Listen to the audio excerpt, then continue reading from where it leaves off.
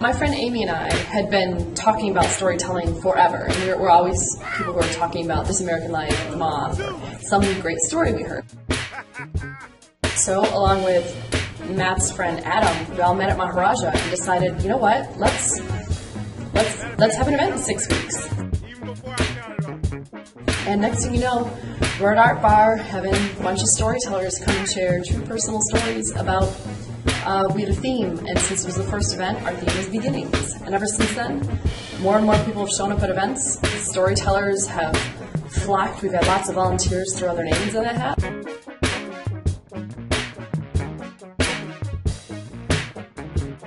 It's kind of amazing how it started out as a small idea and a couple of enthusiastic people.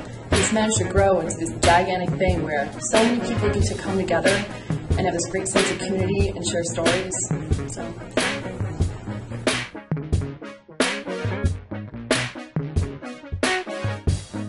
I had the opportunity to work on so many different projects, and I think that a lot of it was, planning and organizing an event, which I continue to do today, both with my sketch comedy group, with Ex-Fabula, and then even in different jobs I've had. It's been really important to say for every event, if you plan it well on the front end and you make sure that the contract has everything you need, your event's much more likely to go smoother.